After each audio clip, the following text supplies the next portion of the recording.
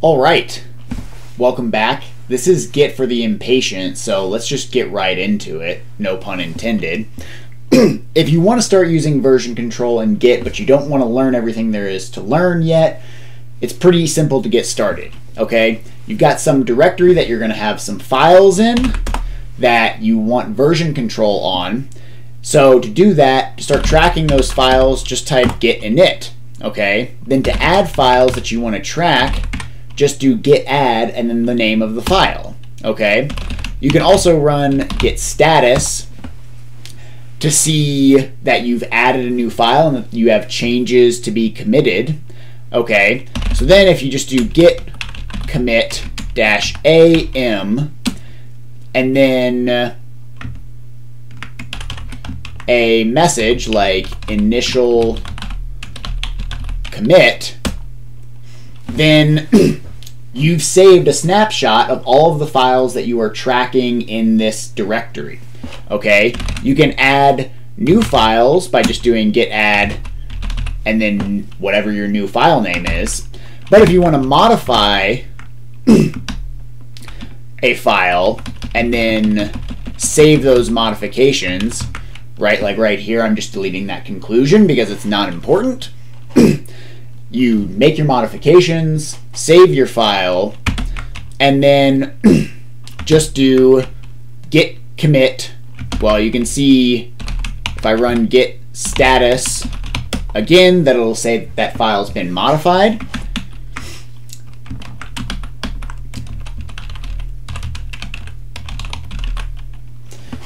To take a snapshot of that file in its current state, just run that git commit command again with a new message saying what you did. Okay, now we've got those two snapshots, and when you learn more about Git, you'll learn how to review those changes and do all that stuff. But we're saving our work, we're saving versions, we're doing the things that we want to be doing. We can figure out the rest later. Okay, so the only problem with all of this is that all of this is local. So if your hard drive crashes, you will lose all of your work. So the way to have some remote backups is generally people use GitHub, or a lot of people do. And if you sign up for a GitHub account, that's super easy. I'm not going to go over that. The next thing that you need to do is figure out if you have SSH keys. So in either Git Bash on Windows or just in your regular terminal on another machine, run ls-al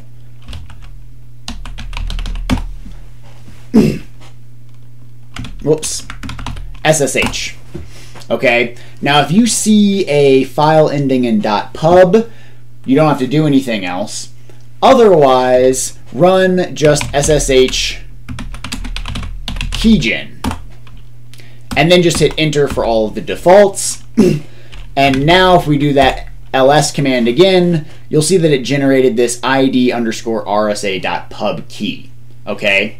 And it generated a public-private key pair. This is the public version and this is the private version. You don't need to worry about what all that means. You just need to know that if you go into your GitHub account, click on Settings, and then click on SSH and GPG keys, you can add a new SSH key.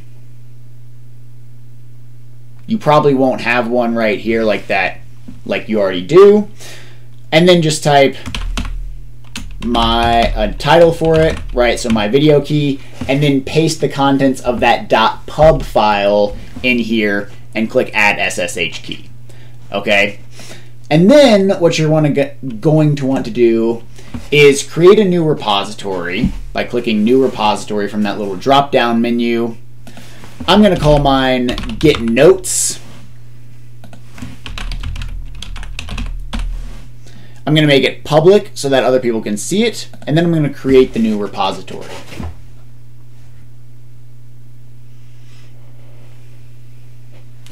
Okay, and then just make sure that you're not on the HTTPS version, you're on the SSH version. And then copy this line,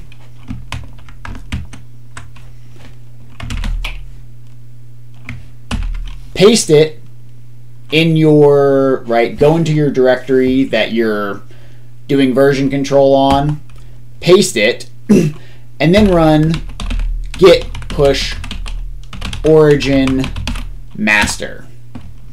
And my firewall is acting up. And now you've saved your work on GitHub. Not just that current version of the file, but the history as well. So then all you have to do is remember your workflow. Use git add to add new files to track. Run git commit -am and then the message in double quotes to create a new commit. That's a snapshot of all the files you're currently tracking in their current version. And then whenever you want to upload the history to GitHub, just run git push origin master. So that's it. You can like this video if you liked it. Hit dislike if you didn't like it.